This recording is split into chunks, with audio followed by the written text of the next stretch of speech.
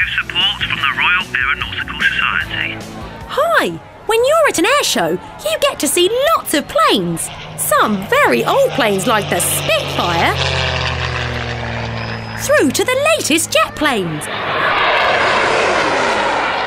And when you see these planes side by side, you can see that the older planes look pretty different to the more modern ones. So why is that? Well, over the years, designers have been working to change the design of planes. And not just to make them look cool. As you probably know, if you've made a paper plane, its shape affects how well it flies.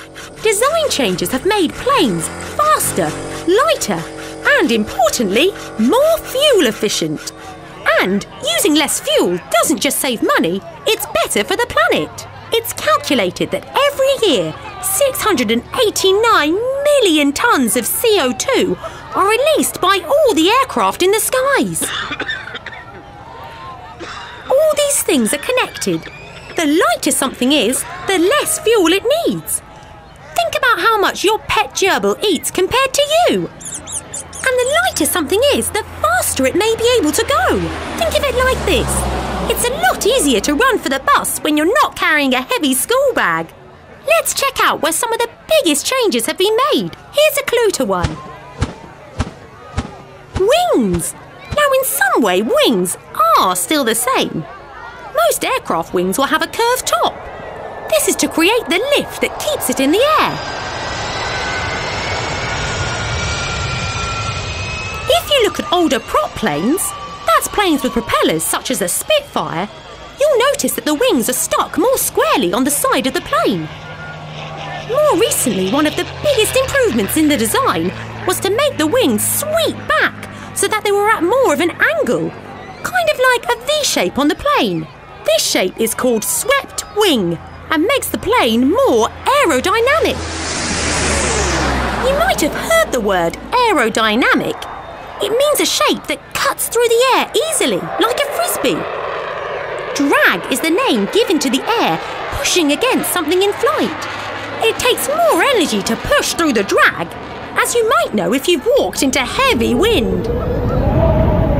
So, being aerodynamic helps aircraft to be more fuel efficient. In the future, planes may have morphing wings, which change their very shape as the plane is in flight. These are already used on some military aircraft. Another massive design change, but one that's a little harder to see, is in the engine. Just like modern cars are designed to be more and more efficient, well, the same is true of aircraft engines. As well as looking how the engine is built, engineers also have to weigh up what's most important. You see, it's possible to make a plane more efficient by placing the engines inside the fuselage instead of under the wings. Perfect for a modern military jet, but the trouble is, on a passenger plane, this means there wouldn't be room for the passengers. One of the biggest changes to aircraft design in the last few decades has been the materials used to construct them. It doesn't matter how aerodynamic your plane is. If it weighs too much, then it won't be able to get off the ground in the first place. Designers will be looking for the lightest, strongest materials with which to build the structure. And in the modern world, there are more to choose from. Things like aluminium, carbon fibre and composites, which are materials made up of more than one thing. Here's a clue to another design improvement. It's computer power. Everything was mechanical on the earliest planes, with rods and levers controlling how the plane flies. Now, whilst there are still many rigid parts on modern aircraft, today computers take on a lot of the jobs that would have been done by machinery. It's called fly-by-wire and helps make aircraft lighter. And the lighter they are, the less fuel they need. All of which makes them in great shape to keep you in the air.